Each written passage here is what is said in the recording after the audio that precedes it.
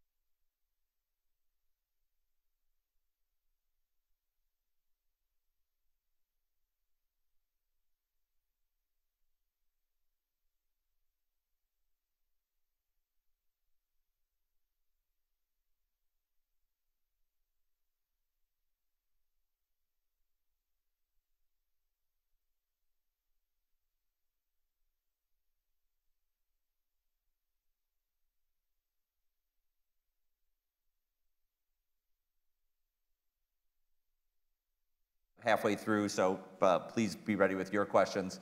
I want to talk about the art of following a story, which you've done with Hoop Dreams, with The Interrupters, and so many other films, and you're doing it in this film again, Abacus. You enter the story while this family, the Sun family, who we see, are on trial for fraud. We're not going to tell you how the film ends, but I do want to kind of understand how you work through the process of this. So maybe, when did you enter the story? We entered the story as the trial was getting going, and I had heard about the story from Mark Minton, the producer, who's friends with the Sung family, and it's good I heard about it from Mark because no one was writing about it unless you read the Chinese American press, which you don't. I don't. And so it was, so that was when we started, and in this case, it was really helpful that Mark had this pre-existing relationship with the Sungs because it immediately put us in not just in a good place for them to accept us coming into film, but also to kind of build that kind of trust very quickly that was, I think, necessary in order to tell the story. Do they sit at home watch Hoop Dreams the way they do It's a Wonderful Life? Exactly. I don't think anyone watches Hoop Dreams anymore. But I don't know how many of my films they'd seen or if they'd seen any of my films, honestly. But they at least knew of the titles of some of the films. So, and Mark had talked it up enough, it helped. You're the guy who never wins an Oscar, they said. That's right. That's right. So you get in with the Sun family, and a trial is unfolding, and in your head, you know, does it matter what the outcome is, or is, I mean, sometimes trials stretch out long. Did you have an idea when you started that, okay, this is going to be over by May or whatever? No, I mean, the trial went considerably longer than anyone would have expected except the prosecution. You know, I think that we had an assumption during the trial because of the way the Sungs felt about how it was going, and you know, we were not able to film in the courtroom, so we had to solve that problem in filmmaking otherwise. But there was a sense that they felt good about how it was going, and I think if you see the film, you sort of see that, at least in the way we have presented it to you, that they probably should have felt pretty good about it. It seemed like whatever the prosecution was presenting was answered well.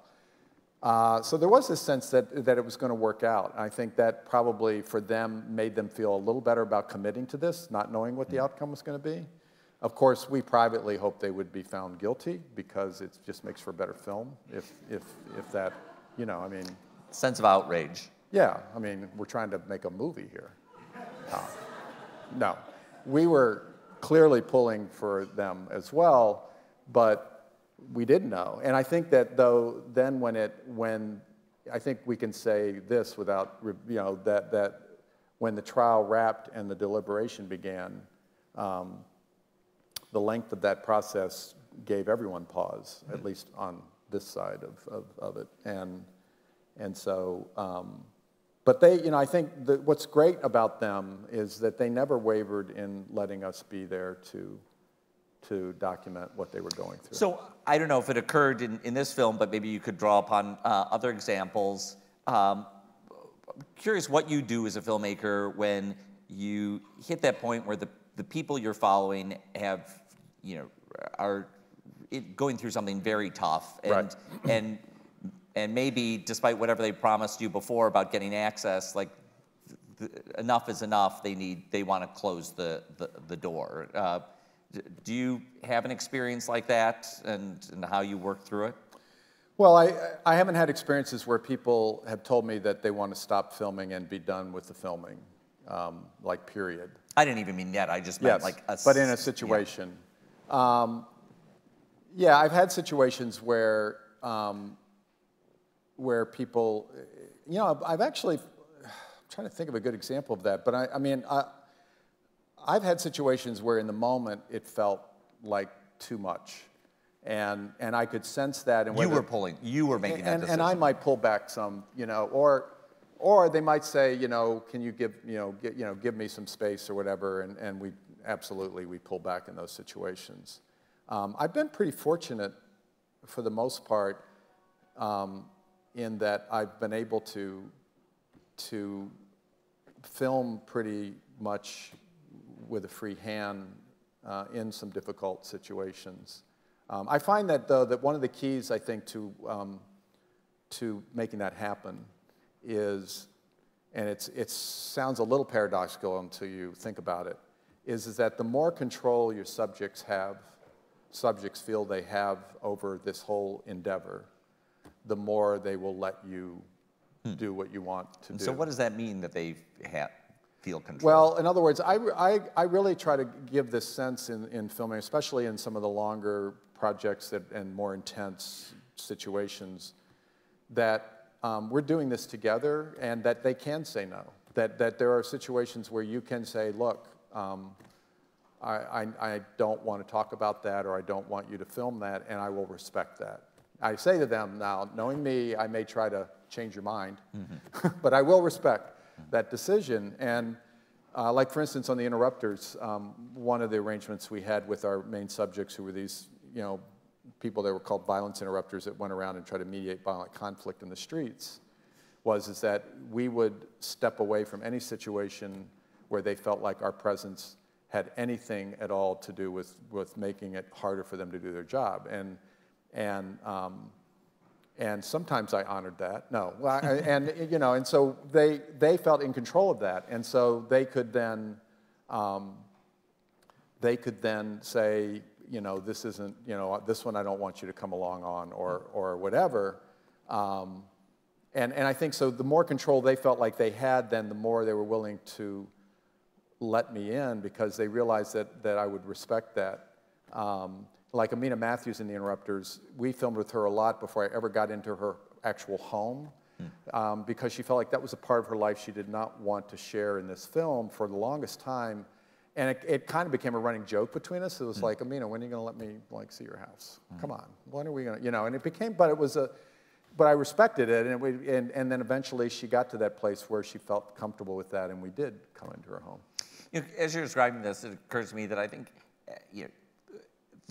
the biggest tool that any filmmaker has in their toolkit is their own personality. I mean, you describing that is a way of you using your own personality of being jokey and warm, and someone else is going to use a personality of being aggressive and pushing forward, and someone else is going to use a personality of, of kind of disappearing into the into the woodwork. Yeah, there are different approaches. I like to say that if you're a narrative filmmaker, you can be a complete asshole, and it actually might serve you well to be an asshole, because everyone's like, oh, we better give him or her this because you don't want to deal with that. Yeah.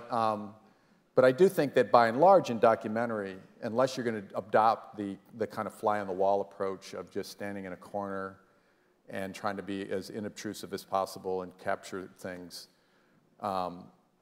which I could never do. I'm just too much of a chatterbox. Okay, you've already ruined this as a soundbite. We need to condense. I need to edit this. Exactly. But you started great. Yeah. So yeah, I've already ruined it. So let's start over. Yes. So anyway, I mean, if you want to be a narrative filmmaker, be an asshole. But if you want to make documentaries, it really helps to have your subjects like you. All right, there's the quote. There's the quote. Should I leave now? See? Because they will think of reasons to not have you around if they don't like you, or if it's hard, because it's already hard in a way for them on some level to have this kind of alien thing happening. It may be flattering, it may be wonderful, and it may be even enjoyable, but it is different, and so you want them to feel like they enjoy your company. I think, like on The Interrupters, which in many ways was a film that was there was a lot of very painful things that you see in that film. We had more laughs on that film because the people we were following were such wonderfully humorous and funny people, and we just so enjoyed being around each other. But then when serious things happen, serious things happen. And it's true in Abacus also. You wouldn't necessarily think that a family under prosecution could be so funny, but the Sun family is. They are. No, I think, you know, and this is true of a lot of documentaries, I feel like. It's like if you gave this story to a screenwriter and said, go write this story, like it's just a piece of fiction, I don't think most of them would choose to portray the family as this sort of bickering, loving, solid, wonderful family. They would want to have it tore, you know, this whole trial just tear them apart and make them at each other's throats and all of that. You know, you wouldn't make these kind of choices. But that's, to me, is the beauty, and that's what I love about documentary is that real life is always, with the exception of maybe Tennessee Williams, real life is always much more interesting and complex than fiction, I think. You're really good at the pithy quotes. I'm trying to help you. So I'm a soldier of cinema.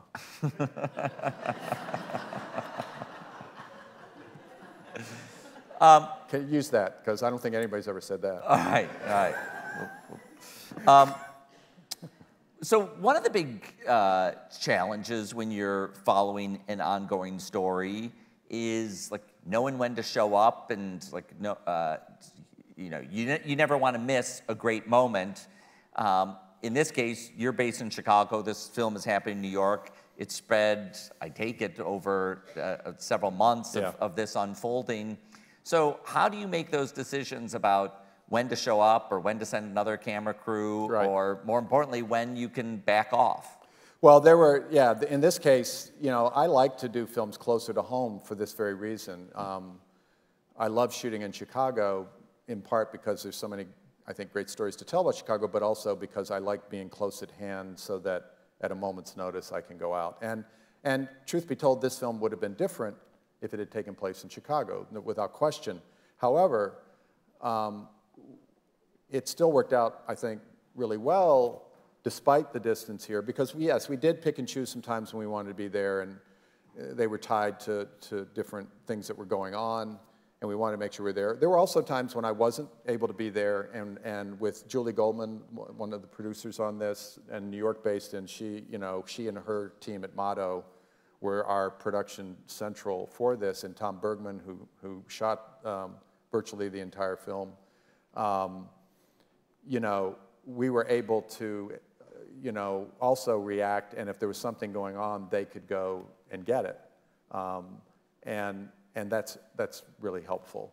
But yeah, you do have to pick and choose, and you also count on kind of serendipity with these things. And I found over the years, it's like, if you go, something will happen. You know, it's that kind of like the Field of Dreams kind of documentary quote. Are there other opportunities? Okay, we could go with that. Someone tweet that. Are there other circumstances where you're trying to like nudge something to happen? I never do that, Tom. No. Really? Never. That would be unethical. No, I think that. Look, it's not. Like you bring two people together, or you. We tried to get the DA and the Sungs to get together over drinks, but it just didn't work out. Yeah, that didn't seem like it was going to happen. No, but no, I mean the truth. It's not really a dirty little secret among us, but I think most people, you know, who don't make documentaries or follow them that closely would probably be surprised that yes, documentary filmmakers occasionally try to kind of orchestrate things. And to me, that's a tricky line. There are things that I feel are not right and over the line that one might try and do, and and of course it ends up being me and my colleagues' decision about where that line is, of course. But then there are other things where I think it's entirely appropriate. So it might be like, you know, they plan. Well, like I don't know. I'm just going to take a wild guess. Like, when the sons are watching It's a Wonderful Life. Yes, okay, great example. We didn't do that at all. No, we knew that we found out that they watched it every year. Well, Mrs. Sung watches it every year. Mr. Sung doesn't watch it as consistently, or he might be on the couch dozing off because he's seen it so many times. But we knew that It's a thing they do. It's a thing they do. She demonstrated that by kind of quoting it chapter and verse to me. And we had heard from one of our interview subjects in the community about he had made that connection to them, and Mr. Sung being, you know, George Bailey of Chinatown. And so I had this idea, like, I think that would make a great opening for the film, is to have them on the couch watching the movie. Now, normally they watch it at Christmas time. It wasn't Christmas time. So we took that tremendous poetic license and had them sit there and watch it, and we filmed it. But it prompted them to reflect on it. It prompted all kinds of really great things. That's a great example. I should be interviewing you about the film. I've thought about this film. You have. Let's go to the audience for some questions. We've got microphones that will come to you if you put your hand up. I see a hand here. We can get this young lady a microphone coming your way. There's a lot of people here. Hello. They're waiting for Jonathan Demme.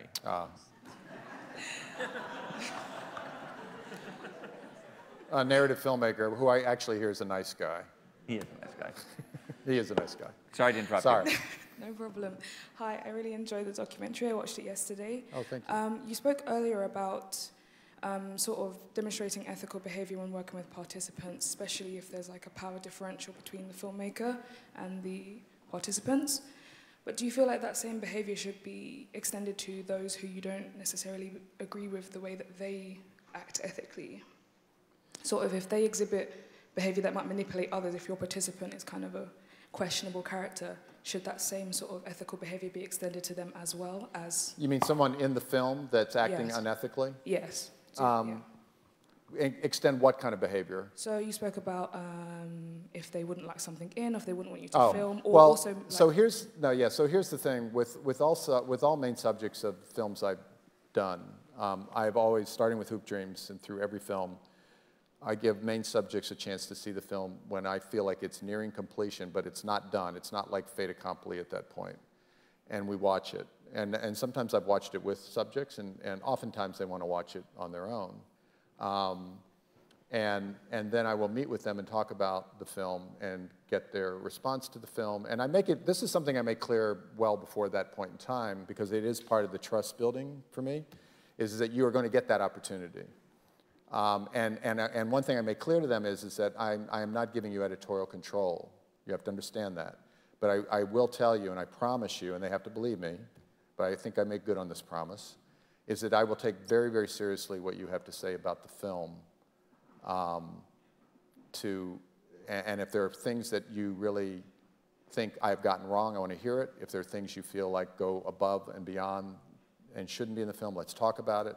And there are things I have taken out of films as a result of that. And there are things I have said, no, I cannot take that out, and here's why. That's just, and if you've built the kind of relationship with subjects to do that beforehand through the making of the film, then you can have that kind of sometimes difficult, I have found that you can have that kind of sometimes difficult conversations with subjects and still come out of it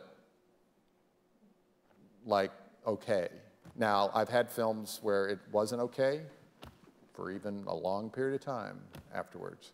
And eventually we got through it. But that's one of the hard things about doing this kind of film, that you have to be willing to kind of do, because otherwise then you can't give that control up and you can't go against what you think is true and right and needs to be in the film, but you still need to look. Now, when it comes to someone who's more minor, and so I've had to do that with some very difficult, where people have done some things that are wrong in my view, or questionable or whatever. And well, you know, I mean, I think about in Hoop Dreams, there's a high school basketball coach. Gene Pingator. Yeah. I had that, so that's an interesting example.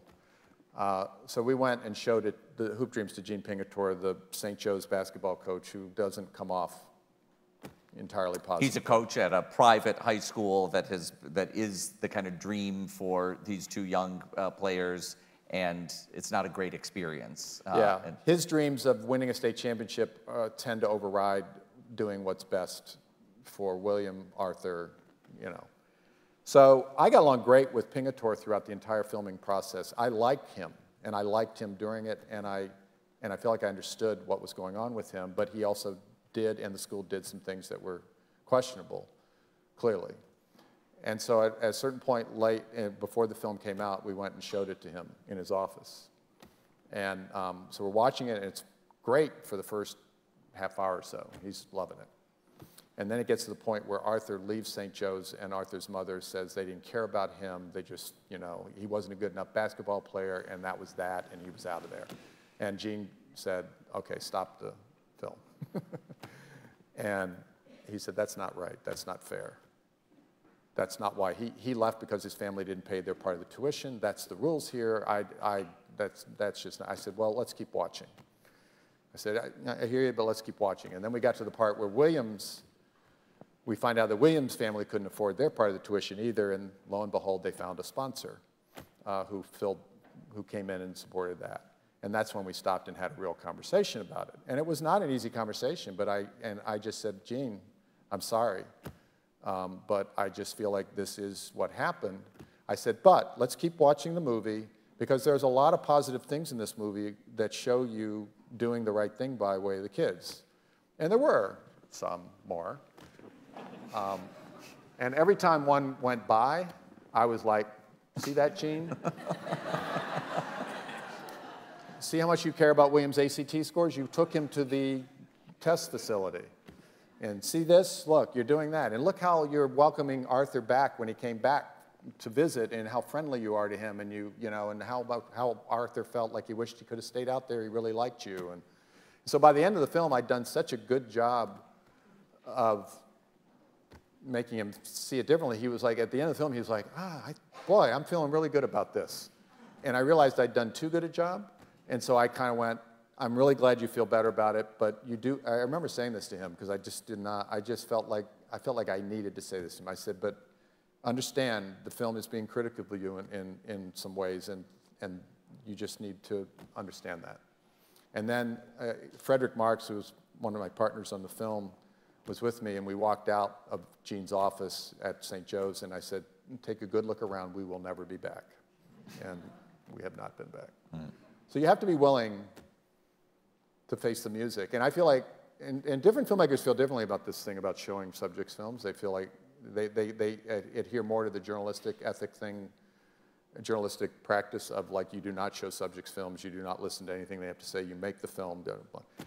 I understand that. I understand it. I profoundly disagree with it, especially in situations where you are in people's lives, because I think you owe them that. I think you owe them that. You owe them the chance to see what you've done and face you before it's done, and at least tell you what they think. If you're not going to listen to them, don't listen to them. But I think you owe them that. I feel strongly about that, as you can tell. I think the microphone is somewhere here. Yep. So that opening scene, well, right here. Oh. The opening scene where they're watching It's a Wonderful Life. How long would you spend filming people in a scene like that, where you do, I mean, did you sort of plan out what kind of reactions you were looking for, and what kind of shots you were looking for, or, you know, did you stay with them through the whole film? We didn't watch the whole film. We filmed for quite a while, but we wanted to watch enough of it, and we wanted to get to the end of it too. And since the film was so familiar to them, we didn't feel like we had to sit there and watch the entire film. But it was really important to mic them both in. We weren't just looking for B-roll of them watching to support an interview, which we did do. I was hoping it would turn into a little scene, you know, that they would talk about it or say something about it, and sure enough they did. It's not a big scene, but it's a nice little moment where, and down towards the end where Mrs. Sung says, that part always gets to me, you know, I love that part. And we did that, so we were, you know, yeah, we didn't, for time purposes and their time purposes, we didn't feel a need to make them sit and watch the entire film. But we did enough of it to the point where I felt like we got a real sense of what it was that appealed to them about it. Are you telling me there's a microphone over there? Hi, Steve. I just had a quick question in terms of the editing process. Like, how do you approach, where do you start, and how do you work with the editor? Also, in terms of like last-minute filming, like, do you just take a sound and a cameraman, or how do you mic people in terms of like when you have to like run to set and get something? Sure, I tend to work really small. It's generally, at least, especially in verite situations, it's never more than 3 people and sometimes 2. Like in recent years, I've been shooting more, which is why my films are not as nice to look at. You know, this one is nice because Tom Bergman did a great job on it, but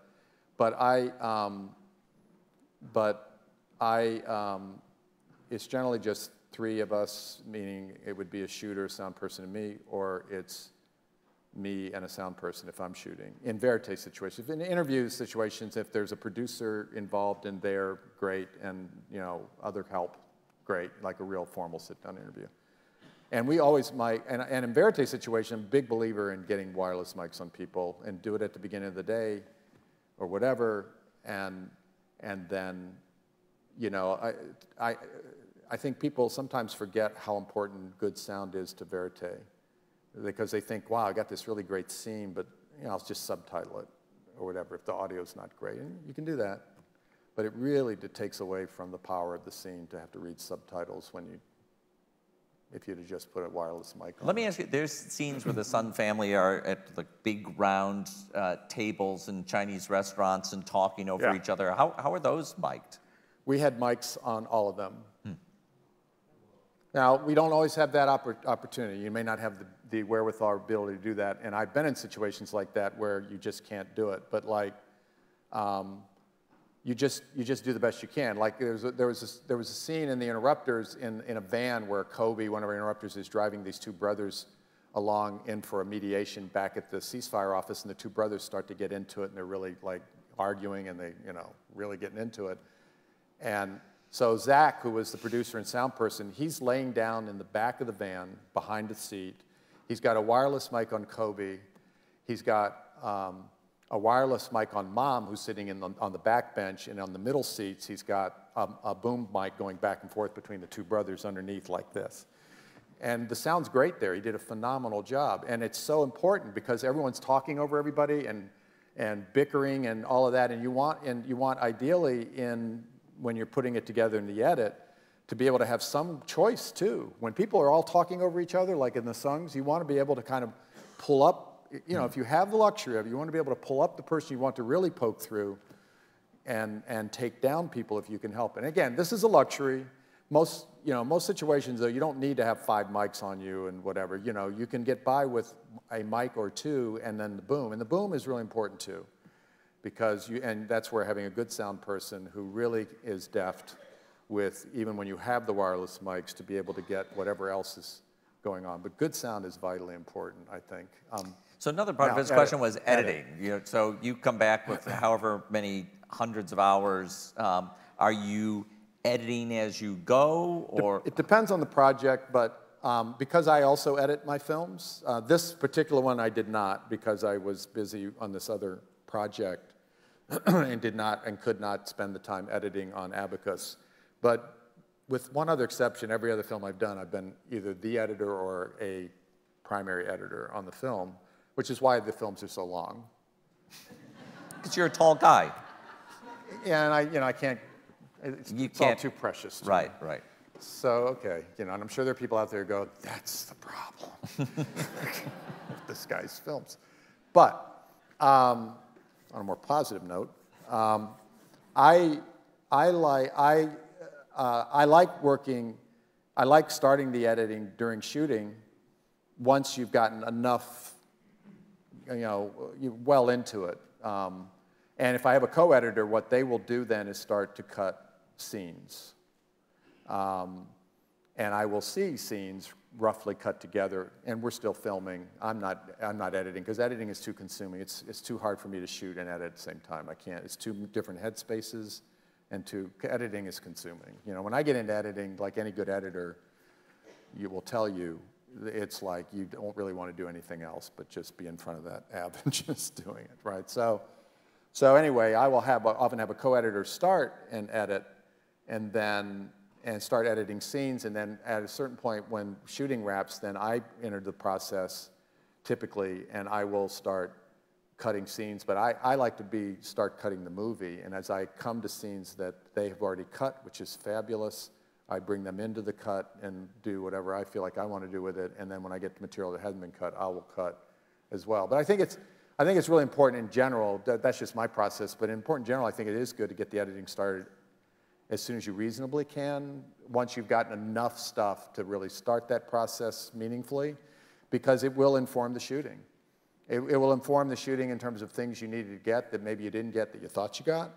But it'll also inform how you, and to be able to show your DP how it's coming together can really inform how they shoot, you know, like, and it can be a way for you as a director to kind of say, I need more of this or that, or like as we go forward, I feel like you're shooting stuff a little too tight, like let's use more of the lens, you know? I mean, it can be, and it can just inform the ultimate story that you're trying to tell.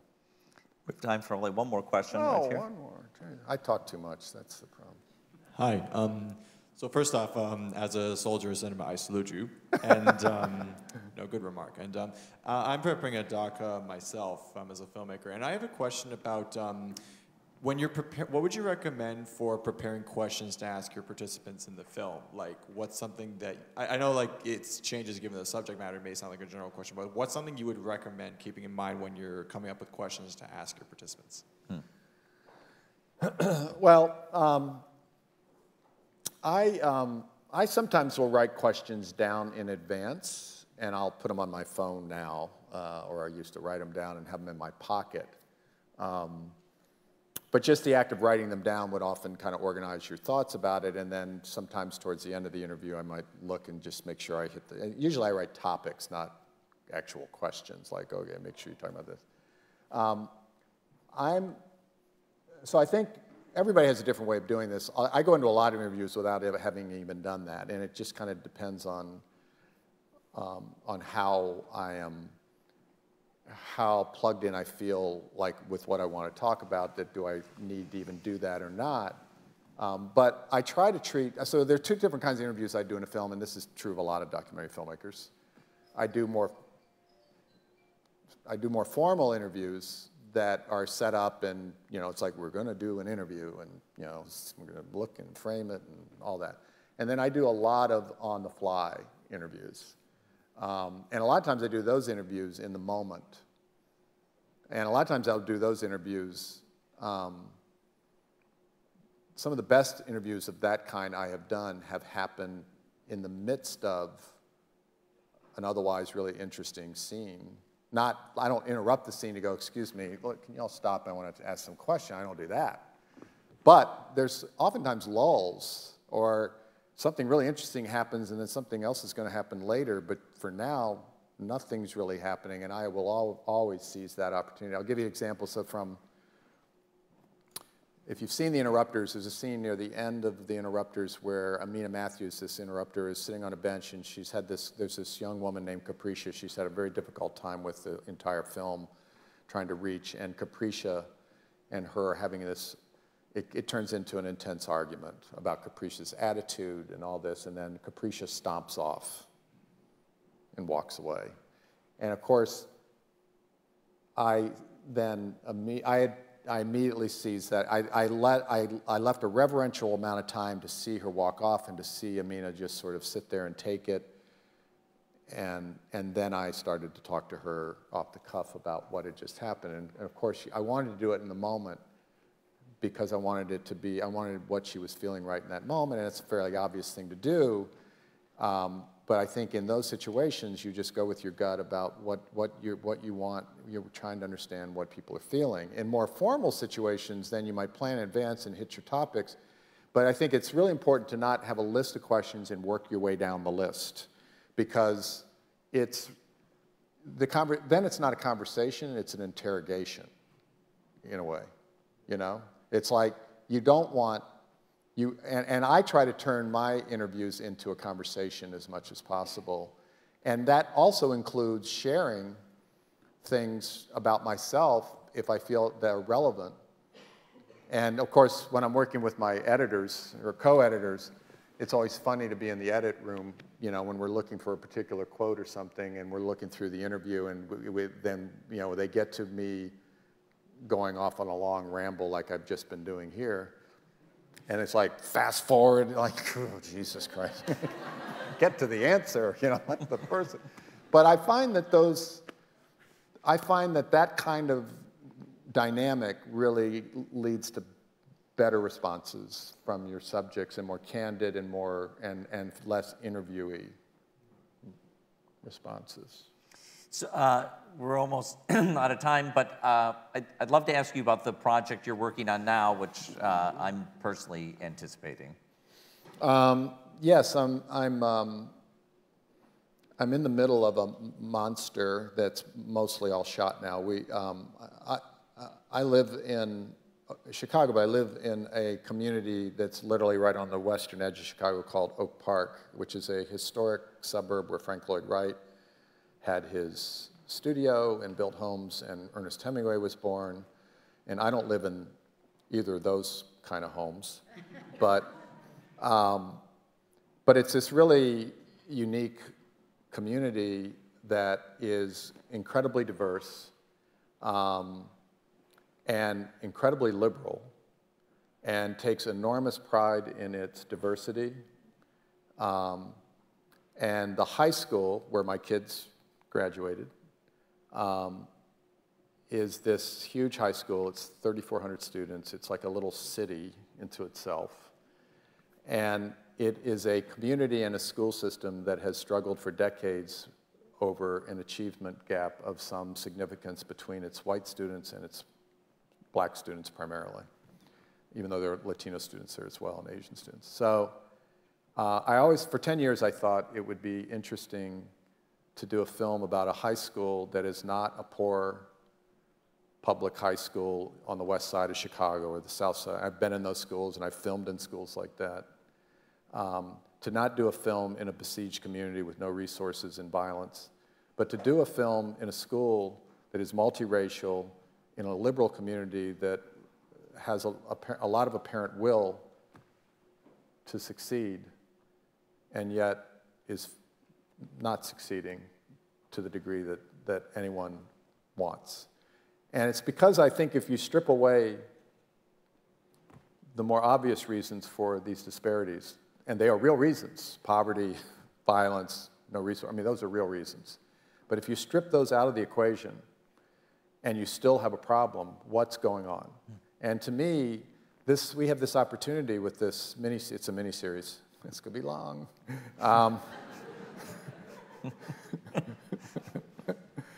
We have an opportunity to, I think, look deeply at the underlying causes of racism in America that go beyond poor communities and what's going on there.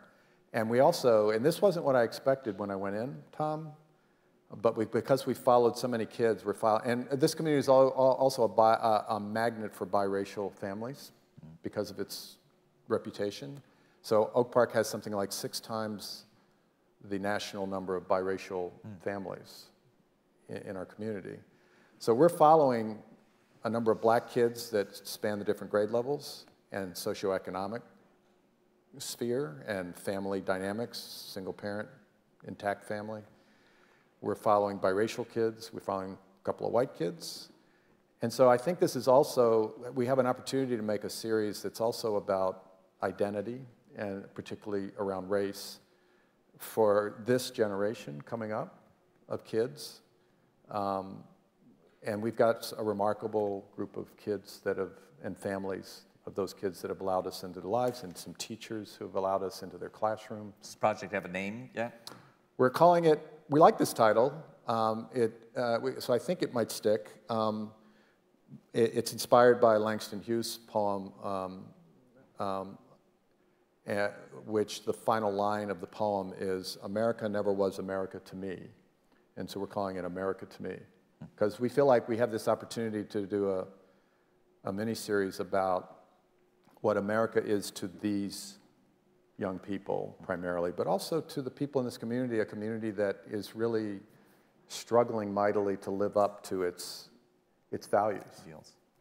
Well, we have that to look forward to in 2017. We're so proud to present the world premiere of Abacus, Small Enough Jail. It's playing again tonight. Please come. Please. Thank you, Tom, for tremendous support for the film and in general. We are taking a half-hour break right now. After that, at 3:30, we'll be here with the Great Big Story team. This is a new filmmaking initiative that are looking for filmmakers, so I know a lot of you are going to be interested in that. Later on this afternoon, we have Jonathan Demme and Nanette Burstein, so I hope you come back in a half hour. Thanks again to Steve James.